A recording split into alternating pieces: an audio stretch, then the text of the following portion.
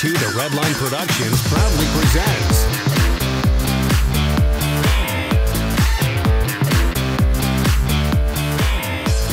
today's 2 The Redline review was made possible in part by Hey YouTube!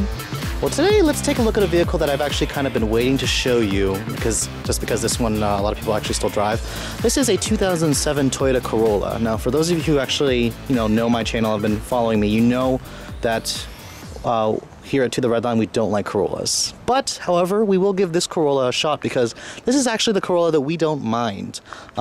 This is what is known as the 9th generation Corolla. First came out in 2003. 08 was the last model year. 09 is when they replaced it with that putrid, horrid 10th generation Corolla. Now, the Corolla that I would personally like to get my hands on is an 05 to 06 XRS model because it had the Toyota Celica GTS's high revving engine from Yamaha. This particular one, unfortunately, is not an XRS because 06 was the last model year. This one is an S model, which does look a lot better than the plebeian and boring looking LE and CE models. So just because what the S gives you, the underbody spoilers, the fogs, the 15-inch alloy wheels, side rocker panels, spoiler in the back, the smoked headlights. Actually, I lied. The S gives you most of that stuff except for the alloys and the rear spoiler. You have to get some options to get it up with that stuff. But this particular one is kind of like a boring white color, but it does spice it up a little bit when you get the S model. The Corolla, what it is it's a commuter car, just like the Honda Civic. But this generation is much nicer than the current one. That's the one thing about it that we particularly don't mind here. And they make a really good used car, especially in the used car market. You can find plenty of these in really good shape, just like this one. Coming to the interior, this S model does come with a black interior, black cloth. I believe you could option up with leather on LE models. The S also gives you that 3-spoke sporty steering wheel from the Toyota Celica. Coming inside, you also have some specific gauges that are for the S model, those white face gauges, which I don't know how I feel about them. I'm a little indifferent to them. I prefer something that's electroluminescent. Here's the key. It's the old Toyota key. My dad's Foreigner has a key just like that. I don't like that chime, but at least this is older Toyota as opposed to the current Corolla. Nothing too special with the engine, nothing like that. Just those familiar 1.8 Corollas always have. Closing the door, you do have an automatic down-only driver window there. It does not go up automatically. In terms of the rest of the interior, it's very old Toyota in here, which to say isn't bad. The materials are decent for this generation, especially for a compact. It's actually surprisingly all hard plastic, which it kind of looks soft plastic, but it's not. But it feels solid and it's grained nicely. You can see the airbag cover there. This one, you can see it dates back to 03. Steering wheel doesn't have any audio controls on it, but it does have your cruise control. It's the old Toyota cruise control, which they're still using it today. Simple manual climate controls, simple radio, just a CD player, no cassette player. One thing I don't like are these things that kind of flop around when you open them. But the materials in here are much better than the current Corolla. Leather wrapped shifter here, 4-speed automatic. I would love to drive a manual. The one thing about the Corolla is there's no power port in there. Actually I lied, there is a power port in there. It's hidden by that cover which is coming up. But this armrest here is still hard plastic, just like the current one. I didn't realize that. I thought this one at least had the soft touch armrest. I guess I was wrong. The glove box is damped nicely, surprisingly, not lined with felt or anything. The door panels are all hard plastic. I was expecting this to be soft. I'm a little disappointed, but it is slightly soft right there. The materials in here are still better than the current Corolla, I have to admit, because the current Corolla, the door panels are all hard plastic, even where your elbows touch and everything like that. Coming to the back seat, the Corolla is on the larger side compared to other compact cars. The floor is pretty low. The cushion on the seat back is actually, on the seat bottom is actually pretty supportive. Closing the door, there's no storage or anything on here, and it's all hard plastic. All hard plastic. The materials carry through. You do have nicer chrome door handles as opposed to the silver painted plastic. There's no center armrest here on the Corolla. I'm not even sure the current one gives you that either.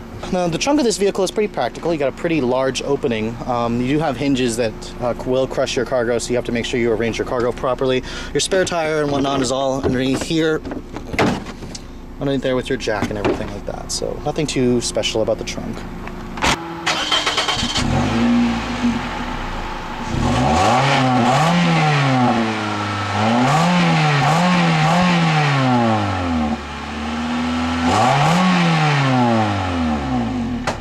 And of course, here is the Corolla's slightly buzzy 1.8-liter 4-cylinder engine.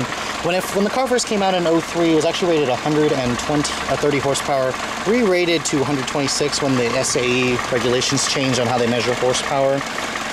It moves the Corolla out decently well. It's just a commuter car.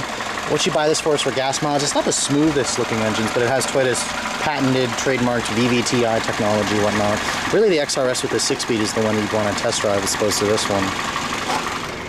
Alright, so for those of you who are looking for your first car, let's take a look at how this Corolla drives, shall we? Typical Toyota starter noise. Now I know, as much as I hate the Corolla, I can happily say that I will recommend this generation Corolla, especially an S model, to somebody who's looking for their first car. It's a very safe car, it's an easy car to drive.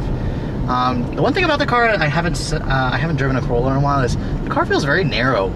Like the dash is really close to you. It's not very wide. I feel like a Civic gives you a bigger feeling of space from its twin-tier dash and its just longer dash design. But the car actually is very easy to drive.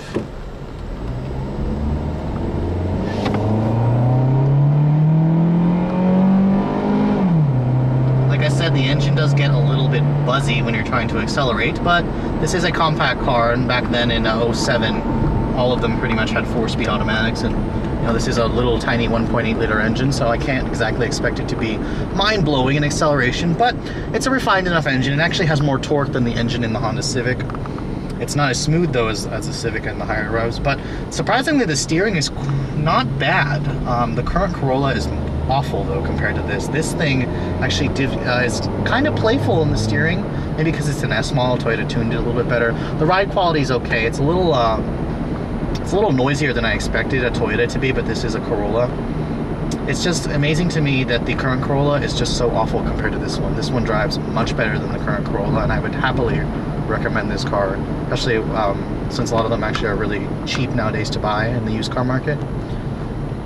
But I mean, it's a reliable car. That's why you buy a Corolla. I know a lot of people tell me it's a transportation appliance. That's what you buy it for. I understand that. And I don't mind this generation Corolla. Personally, I think that you should steer clear of the current 2012 models because there's a lot of other choice on the market. But back in 07, this was competitive.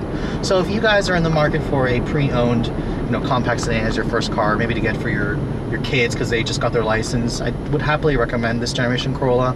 Just look for an S model. Differentiate theirs from the boring looking LE and CE. But anyways, guys, thank you so much for watching. Hope you've enjoyed. I will catch you guys later.